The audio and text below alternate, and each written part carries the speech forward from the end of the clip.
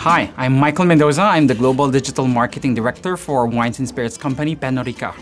And I'm here today to talk to you about brand suitability. Brand suitability is basically how we consider the implications of the placement and context of the messages that our brand sends. So we're moving a little bit away from brand safety to brand suitability. Brand safety being avoiding inappropriate content or context for our brand messages. If you think about it today, the context is probably as important as the content itself. So you could have an amazing creative, an amazing story to tell, but if it's delivered or placed in inappropriate or less suitable context, it's probably not gonna fly and engage with the consumers. So more than just a need of not exposing your brand in non-safe environments, I think the upside is really providing the best success or chances for success for your creative. More than ever, there's this massive consumption of content that's happening online today. I think we know this from our day-to-day.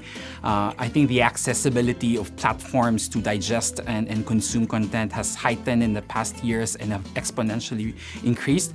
And so while there is more opportunity for our brands to reach our consumers, there's also more risks that go with that in terms of bad actors in the platform. So I think more than ever, regardless of the category, but most especially for regulated industries, brand suitability becomes more of a business critical factor more than just a requirement.